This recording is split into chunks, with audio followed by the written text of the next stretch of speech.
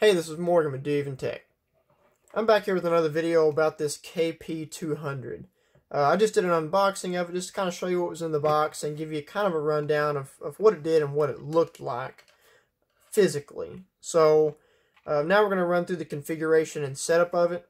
Before I get started, I do want to say if you're not comfortable with electricity or you're not familiar with really how it works, you do want to be very careful with this because this is dangerous. If you are not sure that your power is off, if you don't feel comfortable doing that, you probably need to get a professional to do it. This is my test wire, and I do have the power turned off to it and verify that it's safe to work with. So now we've got that out of the way, let's go ahead and hop on into this. So as it says, it's a standard 125 voltage, which a house can range, a little bit, but it's going to be 110 to 125 volts normally. So you've got your hot wire, the black wire, your neutral, which is the white, and your ground, which is the green.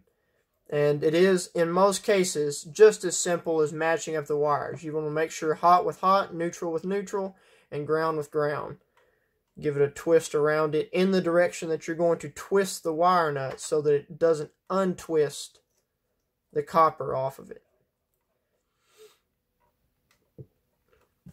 In this case here, where I'm actually using this test wire, you can see that I'm only attaching 2 wires inside each of these wire nuts.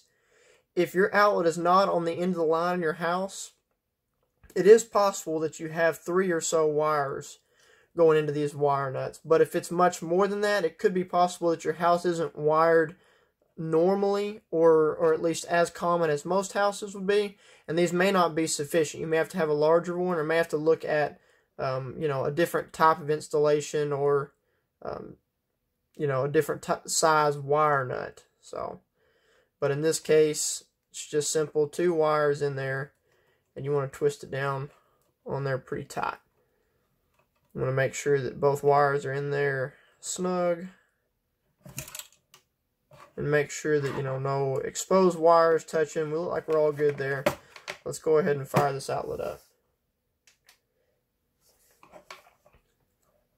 Okay, so it takes it a second to boot up here. It's orange, and when it's flashing orange and green, it's ready to be added to the KASA application.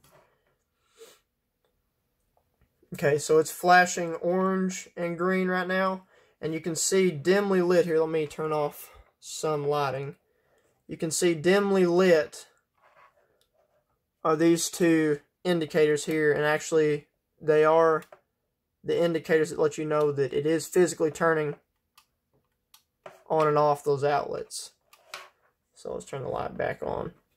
Let's hop over into the application. Let's go ahead and go to add a device.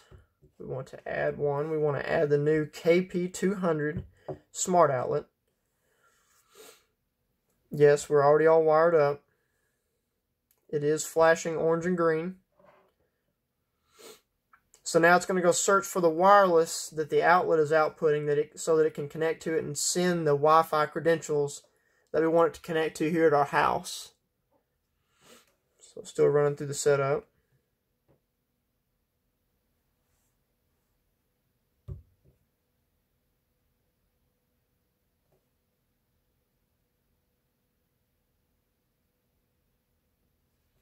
Okay, so where I previously had that configured, it had remembered that. So I'm going to go ahead and reconnect it to the test network that I've got set up. And the password is very secure, test pass. That is not a good password, so don't you use that. Alright, so let's tell it to join the network. So it should take it a second here to probably reboot and go to join the network. Okay, so the light flashed green several times, and now it is soft white. And I'm hoping that means that it's on the network well.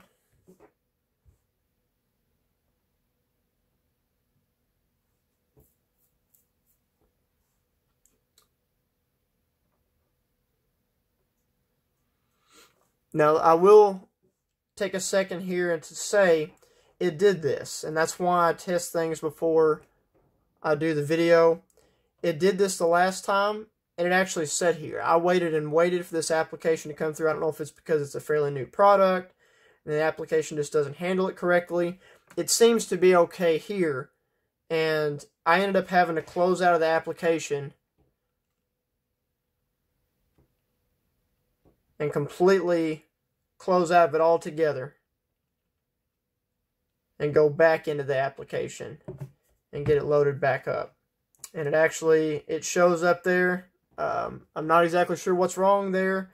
I waited and waited and waited the last time, and it actually never did connect correctly. But I am toggling on and off. I don't know if you can hear that. Turning on and off the plug. So it is communicating. I can turn both of them. The indicator lights do go off.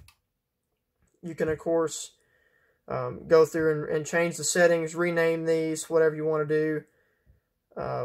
There just seems to be some issue in their setup for this particular plug. But closing out of the app, it does show once you give it plenty of time for the outlet to reconnect, it does seem that it works okay. So, this is Morgan with DoYouEvenTech. We'll see you again in the next video.